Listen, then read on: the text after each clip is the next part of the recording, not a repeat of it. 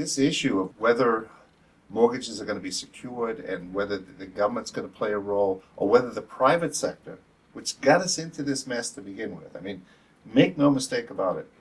It wasn't FHA or Fannie or government-sponsored enterprises leading the way into the subprime abyss.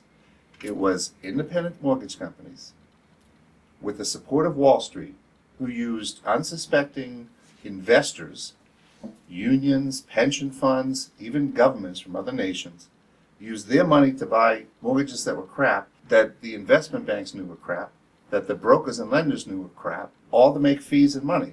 And Fannie and Freddie then eventually, once they lost a lot of business, finally went into the subprime field. We're now going to end Fannie and Freddie, which since the 30s have been helping people be homeowners in this country.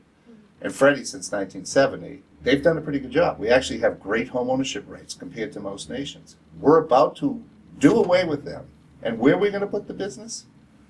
We're going to put it in the hands of the very industry that led us into this abyss, and create an insurance fund for them to be at, which obligates the government, because we'd backstop this insurance fund, to be on the hook now for the big banks. But what we're doing now is we're basically closing the window for opportunity to build wealth the way most people in this country do it. They need to get and should get responsible mortgages. We're not talking about making bad loans to anybody or loans that are unsustainable. And frankly, that was outlawed under Dodd-Frank.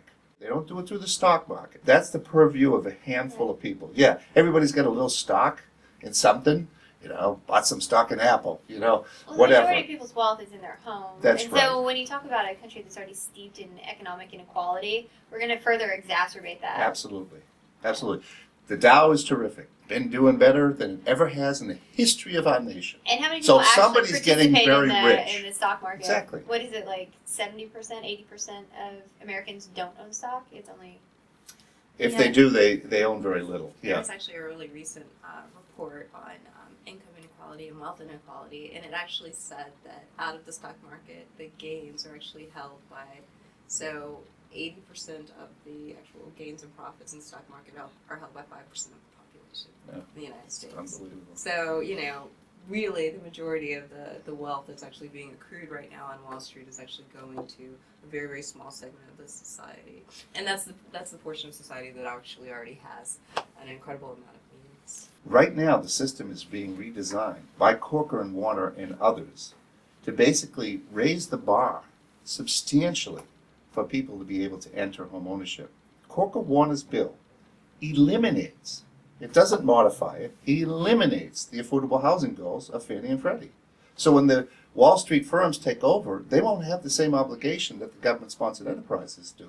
So if they want to just make loans, mortgages to middle-income and upper-income people, that's fine. If they want to not worry about whether working-class people are getting mortgages, that's fine too, because there won't be any obligation for those enterprises to have to fulfill a goal of making sure that working-class people have an opportunity to become homeowners. I think it's kind of like a modern Marie Antoinette sort of scenario where it's like instead Let them eat cake? Instead of let them eat cake, it's let them rent. Let them rent. Ooh. Right. Right? Where have we heard that before? That's his favorite term. Oh my You God. just made his day. You know, it's funny. You're definitely on this stuff because Bernanke wrote a speech in which, after this crisis, in which he basically said, you know, we really need to accept the fact that there's just a lot of people who shouldn't be homeowners, they should be renters. And that's when I was saying, let them eat rent.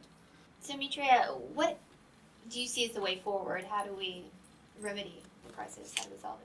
How do we solve the crisis? I know you have the solution. Well, you know, if I did, I'd call Senator Corker every morning. That's right, I'd tell you. Is there a bill, though, that's out there that's being proposed that you think really has some solid... You know what, I think there is no bill. And I think one of the things that we've been doing at NCRC is we've really been very adamant with members of Congress, and particularly the chairman of the Senate Banking Committee, Senator Johnson, and the ranking member, Senator Crapo, to actually take the time to enact responsible legislation about the future of housing finance. One thing is I think you can't do a piecemeal approach. That is, if you're going to address the GSEs, then you have to also look at what role FHA plays in that.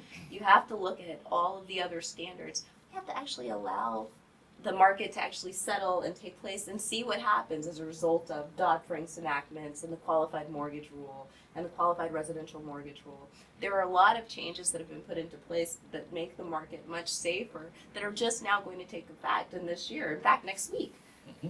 Right? So, I mean, I think one of the things is to see what happens around those things. And, you know, John always says that we're rushing to judgment. Everybody's in a hurry.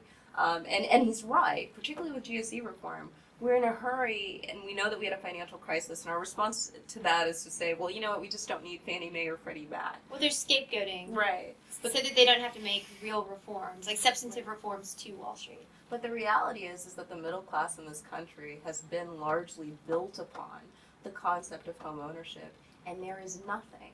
There's no 401k.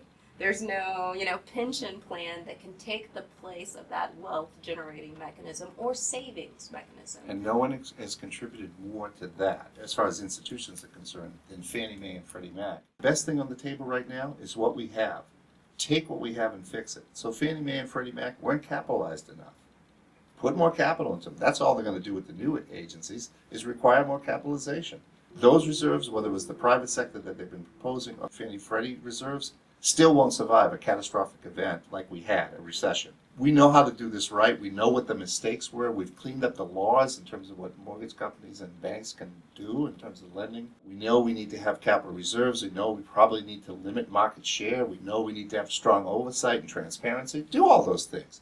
But do it with a system we have in place that guarantees fair and equal access to all hardworking Americans looking to become homeowners and to build wealth.